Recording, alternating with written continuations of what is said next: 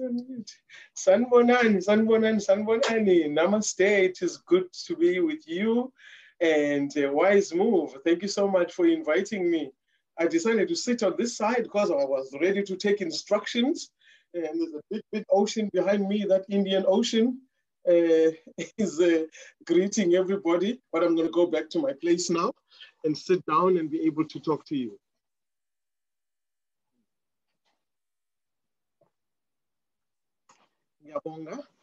My name is Gcina Mhlophe, and I'm the director of an organization called Gcina Masiko Arts and Heritage Trust. I'm based here in Durban.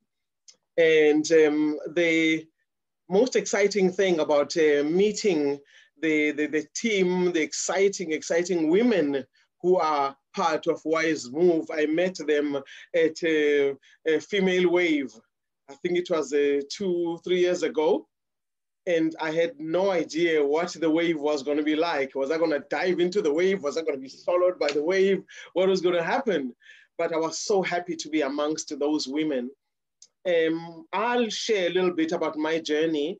I have had many extremes in my life, and coming from a very, very loving early childhood, I always talk about me being a garden. I was watered with a lot of love. I think the Almighty knew that I was going to meet many problems in life, so I needed to be fortified with love and a lot of stories. So once I was fortified with love and lots of stories, and walking into that classroom for the first time and feeling like, yes, speak to me, teach me how to read, teach me how to write, I'm ready. So it was a wonderful way of starting formal education. But many things were going to happen in my life. I was going to move to different parts of the country and then of the world. But the grandmother who told me stories, the one who taught my imagination to fly, one day when I said to her, we have traveled to so many places, she said to me, think about our little town, which is Hammersdale. And she talked to me about eThekwini, Durban, our city. She said to me, our province, KwaZulu-Natal. And then she talked about South Africa. I hadn't seen the whole of South Africa at the time, but we had traveled to small towns all over the place. I thought I was such a globetrotter. Man, we had done 2 hours in that direction, another hour in that direction. I thought we'd seen places. And then my grandmother told me that the continent of Africa is Zwekazile Africa. She called it, I didn't know what a Zwekazile was, but she meant the continent. She said, even the continent of Africa is a small place in a bigger world out there. I thought, well, my grandmother's wise. My grandmother knows things. I should believe her. If she says there's a bigger world out there, she was probably telling the truth. I had no idea that it was a prophecy that the youngest daughter of Baba Mhlophe was going to globetrot, was going to see the world. When people ask me where you have been, where I have been, I always think, let's start with the countries I've never been to. And then we'll do the other. The past 35 years, I have traveled, I've seen the world. I've worked with the most amazing, amazing people in different parts of the world. And the joy of it has meant that I'm always curious, I'm always learning. It has meant that also I arrived in all of these places without wanting to imitate anybody else, wanting to be me, just good old me. It has been okay to be me. When I arrived in Japan for the first time, I was just nervous about one thing. I thought, how am I going to tell everybody apart? In South Africa, many white people say black people look alike. I don't know. Maybe we look alike. And with white people, we think, oh, they've got yellow hair, and the other one's got brown hair, and the other one's got orange hair. And then we try and then differentiate.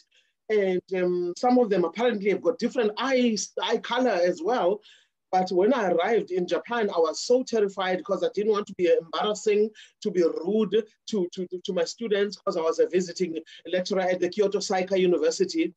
But soon enough, I realized nobody is the same. Everybody's different. They might all be relatively on the short side and have black hair and maybe smaller eyes. And I look like my father. So hello, check out how small my eyes are. And so everywhere I went, I brought the brand that is the stories of my people, the poetry, the music of my people. I always say I come from the house of song and prayer. when we are together in my family, until we start singing, you know for a fact we are not together. So that singing has been the glue that keeps us together as a family. It doesn't matter what type of voice you have. And even when I went over towards a cliff, I think, of wondering if my voice was good enough at high school, my reverend at the school, I went to a Methodist church, high school, boarding school. I went to the minister and I asked him, doesn't God answer everybody else's prayers? And why doesn't God answer my prayer? And the minister wanted to know what was my prayer that needed answering. I said, I need a soprano. I need a nice voice. I want a beautiful voice. My voice is ugly. And the minister laughed and then he said, your voice is not ugly. Your voice is resonant. I had no idea what kind of word is that, resonant. The typical Gcina Mhlophe would have run to the dictionary to check out what is resonant. But I thought the way the minister says it, I can live with that. I can live with it. I just believe him. It's okay. I walked out there taller and feeling good and floating a little bit. I didn't know that my voice was going to share the poetry of my people with a sense of dignity, was going to tell the stories of my people with that resonance and touch so many lives. I didn't know that the plays I was going to write, that the kind of magic from the words of my own people, the ancient wisdoms are going to be carried in this vehicle that is my voice. I didn't know that at the time. I thought God had to sort something out here. There's a problem. My voice is too deep. There's no soprano over here. And nowadays, I love my double bass. I'm all right. I'm all right. Bruce, I'm sorry, man. You just made me feel insecure with that voice of yours, but it's okay. You know, I'm very lucky also to have been traveling to so many different parts of the world and meeting people who do different types of work and sharing this and sharing that with me. And I'm always wondering, what can I learn in this country? What can I learn in this country? And when I think one of the big times when I had to decide if I'm a chicken or an eagle was in 1991. 1991, I was the first Black woman resident director. You know how the newspapers love that. It was in all the newspapers and the magazines and then the radio stations and whatever. Yes, Gcina Mhlophe, the first Black woman resident director in the market. So publicity until you had no idea where to hide.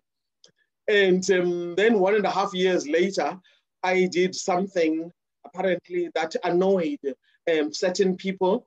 And also the political party that was very, very important in our years of struggle. I come from the years of struggle. I was a freedom fighter as well.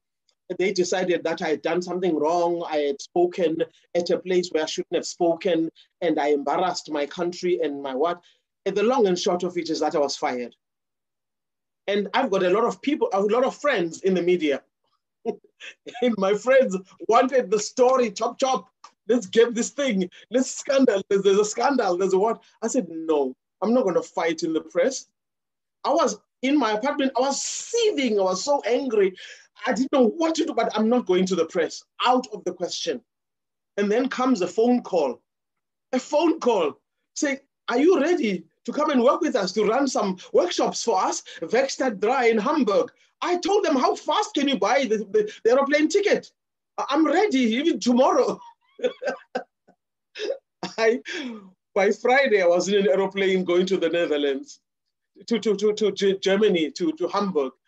And I worked like nobody's business. I saved every cent. I was looking at another place now. And from that day, I knew that there was a new beginning. Anger out of my life. Confusion, scandal. How do you spell scandal? I'm on my way. And I got into what was the next chapter of my life. I left the theater world, the full-time theater, into full-time storytelling. And I felt a calling.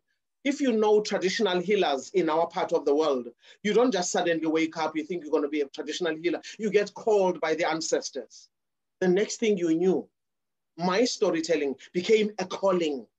And I grabbed it with both hands. And I've never been happier. I've never been happier.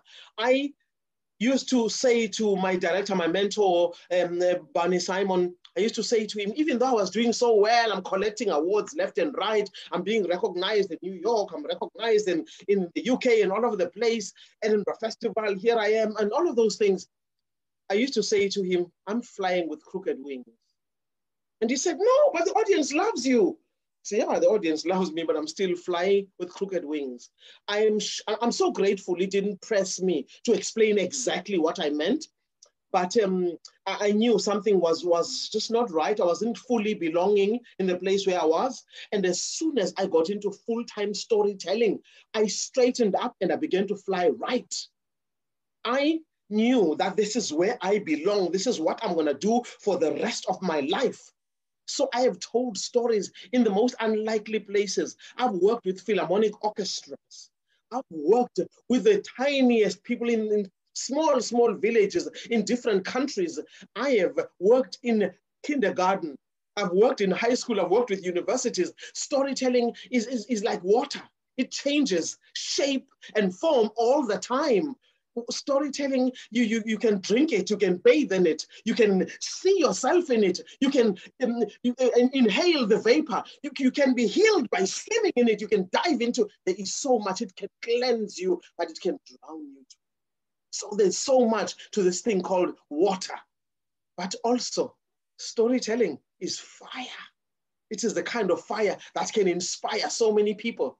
And when I am asked why I tell stories, I repeat the same answer again and again. I tell stories in order to wake up stories in other people. Because every living being has got a story to tell. That's a fact. That's why I tell stories, in order to wake up stories in other people. If I can wake up stories in each person who hears me tell a story, mission accomplished. That's so important. But I like to tell the stories of long, long ago. I like to tell stories of my true life experiences. I like to tell stories of my people's history. Our histories are so rich. There is so much to say about where we come from, because the place where you come from matters. Some people think that they come from a small place and then I don't need to mention my hometown, and then you are nervous about even your surname because it doesn't sound right. I love my name. I love my family name.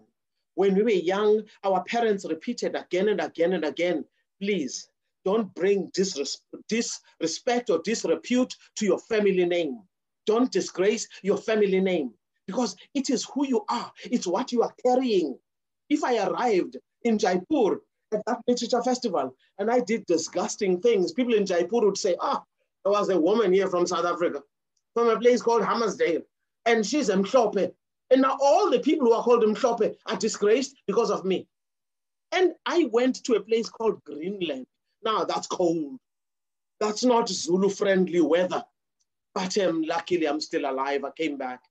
And the different places I have traveled, I hear there's somebody here from Boston. I worked with Brandeis University. I didn't know I was going to get a second trip, another opportunity to go back to Boston. Because when I went back to Boston, I went to be a writer in residence at the Isabella Stewart Gardner Museum. I had never heard of Isabella Stewart Gardner before until this letter of invitation arrived. I thought, who was Isabella? I don't know. And I arrived at this place, wow. I remember the Reverend Mutlalepule Chabaku at another empowerment conference many years before saying, you are at the right place, at the right time, for the right purpose. Let that purpose reveal itself to you. When I arrived at the Gardner Museum as artist in residence, I was at the right place at the right time for the right purpose. Sit down and operation shut up. Focus on your writing. Be still. No flying anywhere, no worrying about your watch or what your diary says. Just be still. The gift of time, the gift of silence. I can never thank them enough. I've been to a few artist residencies, and I am so grateful for those opportunities, because here in South Africa, I have to try and make time for my writing. I have to make time for running the organization Gcina Mhlophe Arts and Heritage Trust, where we promote literacy, where we promote the preservation of our heritage and ancient stories, where we run the Nozincwadi literacy campaign. We've just celebrated the 20 years of Nozincwadi. And Nozincwadi was my great-grandmother. And I love the fact that we can honor somebody in my own biological family in this manner. And I love to read. And it looks like there's something about a legacy that can be preserved. I feel like I'm carrying the legacy of this woman that I never met. She used to collect books and whatever had writing on it, put them in a suitcase, and she died without ever learning to read and write. But me, I'm propelling. Every school I've ever visited since we started Nozincwadi in 2001, we have donated boxes and boxes full of books, and we have started libraries that are called Nozincwadi libraries. We renovate an empty room, we wash the walls, we paint, we put shelves, we put tiles on the floor or a carpet, and eventually all the books that we have bought or books that have been donated, we put them in the shelves. When we are done, above the door, it's written Nozincwadi Library. How wonderful is that? She's operating from beyond the grave through me. And I love having to do that type of work. Now, when I turned 60 years old, there was a big birthday party and a beautiful school, the School of the Deaf here in Durban, Vulindlebe. They baked my beautiful cake. And then they asked me to give a talk. And I stood up and I gave a talk on my birthday. My friends sang and people danced. We had awesome wheelchair dancers. And then eventually I thought, you know what? I'm making a declaration. Since I'm 60 years old, I'm giving myself the democratic right to say the 24th of October, the day on which I was born, shall henceforth be known as the National Storytelling Day. And applause and applause and applause. And people in government were very worried. Ooh, they didn't know what to do with this mad 60-year-old woman. So the following year, we had a big celebration on the 24th of October at 11 o'clock sharp. And people in different parts of the country, they were doing the same thing at 11 o'clock. And the following year, we did the same thing, even under COVID. Last year, we had the 24th of October, 11 o'clock sharp. We told stories. And I adopted a storytelling tree. How nice it is to be grown up again. How much do you like to be in your 60s? You just adopt a tree and name it a storytelling tree. Now here in Durban, not far from where I live in a peninsula, a place called Brighton Beach, and a little bit south of Durban. We have adopted a tree in the park. It's a wild fig tree. It's massive. And we tell stories there once a month. People of all ages come. Many people we invite, they say, I'm going to bring my mother. I'm going to bring my father. I bring my grandfather. I bring my great-grandma. They bring old people. They bring the very young. We see 2-year-olds coming there and listening to stories. I see people in their early 90s coming and listening to stories. Who's this woman? Huh? What is she up to? And they are reminded of stories. And people phone me late at night. Since we've been under the tree, my grandfather won't stop talking. Thank you, and maybe not so we are not so pleased after all.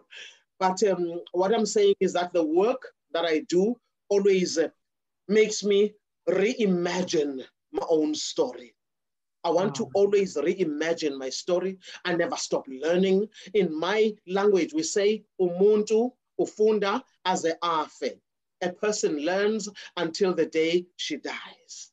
And so for me, if I ever stop learning, I wouldn't want to live anymore. I would say, stop the train. I'm getting off. So being invited to this amazing, amazing Wize Move Society, I'm so lucky. It's a wise move indeed to be amongst you. I'm grateful.